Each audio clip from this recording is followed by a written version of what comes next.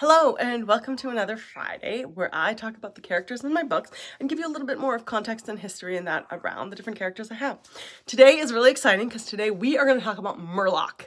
So for those who may not have read the book and don't know yet, Merlock is Alexandria, our main character's uncle. He is a sorcerer. He's one of the few sorcerers that are in Torient and are one of the few people who she actually meets who, like her, have powers.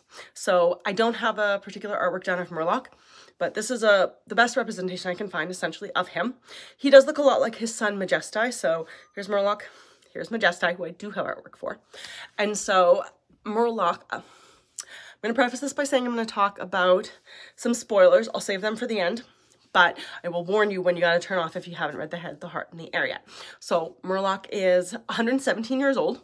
The way sorcerers age in my world is different from humans. So they will grow to be about 17 or 18 years old. They'll age just like a normal human does. But once they become an adult, essentially, and have an adult body in that, they age in essentially dog years, where every 7 years of a human life is equal to one sorcerer aging life. They live to be about 300 human years. And so 7 human years will age them 1 year physically. And so that means at 117 years old, he looks like he's in his mid-30s, which isn't really a problem. I mean, it's funny in that him and Majestai, his son, look like siblings more so than father and son, despite the fact that Merlock was well into his 80s when he had, or not quite into his 80s, but he was well aged when he was able to have Majestai, which is fantastic. But so he is tall, he's slim, he spends most of his time in the lab, which is one of the reasons that he is rather pale. You'll find a lot of the sorcerers in the human world are very pale because rather than being outside doing things in nature, they're inside the castle, inside a lab, doing work and researching and reading and things like that. He prefers to wear his cloak, which is traditional sorcerer garb. They wear the cloak in the color of their line, although he can't quite get that purple here, so he does wear more gray, which is just simple and easy enough to find in the world, and no one here cares whether or not he wears a gray cloak or a black cloak or a purple cloak, whereas in the sorcerer world, they wear the cloak that is the color of their line, so you can tell when you meet someone, we see them from far away, who you are meeting.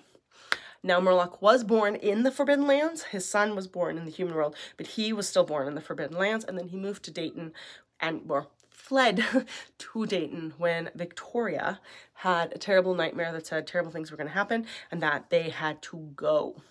So you don't mess with the premonition sorcerers. When she said bad things are coming, off they went. And so they packed up what they could in the middle of the night and escaped the sorcerer world on a boat, taking them to the human world, where then when they arrived, Merlock got a job with the king of Dayton. So he essentially was taken in by Emmerich's grandfather, Aaron's great-grandfather, and became the sorcerer advisor to the king. So he was put in charge of helping to keep the kingdom safe and healing and like taking care of things like that.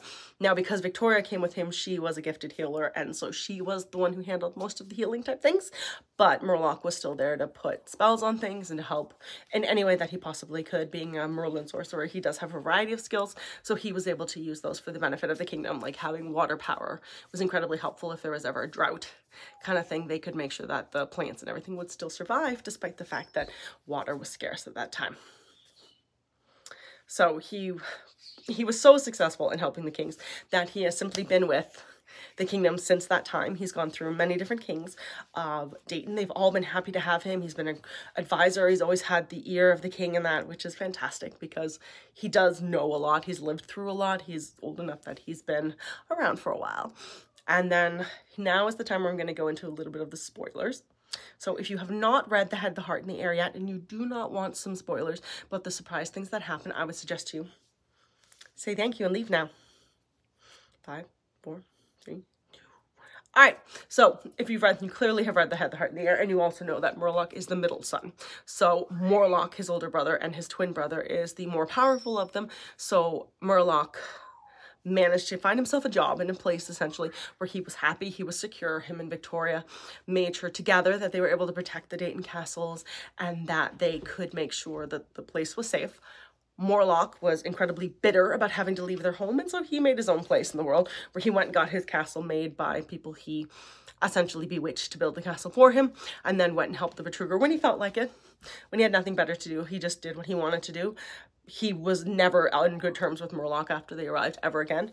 The only way Merlock ever learned about what Merlock was up to was through Victoria. She was still loved by both of her brothers, so she would kind of play the in-between card when necessary, but honestly, Merlock could not have cared less what Merlock was up to, which is sad because, I mean, they're twins and you would think they have a bond, but Merlock was so bitter, had it not caused damage to him, he probably would have had Merlock killed after they arrived in the human world. That's how mad he was about having to leave all the sorcerers behind and come live with these wretched humans that he was so despond of. But in the sorcerer world, a twin cannot harm another twin without that pain coming to them. So if Merlock had done anything to Merlock, he would have suffered the same injury and the same fate that his twin did, and so he had to essentially leave his brother alone. Doesn't mean he couldn't mess with his nephew and his niece, but either way, both Merlock and Merlock have always been very close with Victoria, something about being the youngest sister who always had her brothers wrapped around her finger, and so she had always had a great relationship with them. She adored Merlock, she adored Majesti, she adored Merlock and Ligari, so she was always there for her brothers and her nephews whenever they needed her, until she found her Edward and had her own daughter, and then kind of expected her brothers to be there for her, which may or may not have been the case depending on which brother we are referring to. But I think you all know that Merlock absolutely was there when she needed him, whereas Merlock not so much, because that's just how he rolls. But yeah, so if you've got any questions about Merlock, let me know. I love talking sorcerers. They are so much fun. And yeah, he is from the line of Merlin and the line of Cassandra, but it's his Merlin powers that are very much his dominant power, even though they're not as powerful as Victoria or Merlock's are, because he's simply the middle son. And as you learn in sorcerers, there are lines that the oldest son gets the power and the youngest son gets the power, but there unfortunately are no lines where the middle son gets the power. So he was always kind of the weakling when it came to power in the family, but he did pretty good for himself considering. But I hope you guys have a great day and happy reading. Bye.